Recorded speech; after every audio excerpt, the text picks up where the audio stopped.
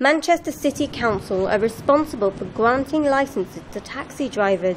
The system they use has allowed criminals with conviction to obtain licences since 2007, and with over 200 convictions, the council say they have taken immediate action to launch an investigation. Obviously everyone's got a right to a second chance, and that is what we need to consider, but at the same time I definitely wouldn't want to get into a taxi that was driven by a convicted rapist.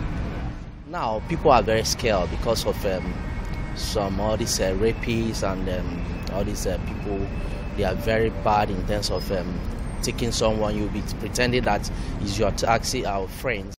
The council has to be happy that the person is fit and proper before issuing a licence.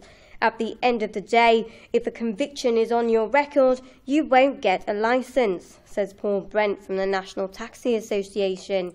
I'm absolutely disgusted about it because it really is like a red rag to a bull. People trust us to pick up the children, wives, daughters, to get them home safe.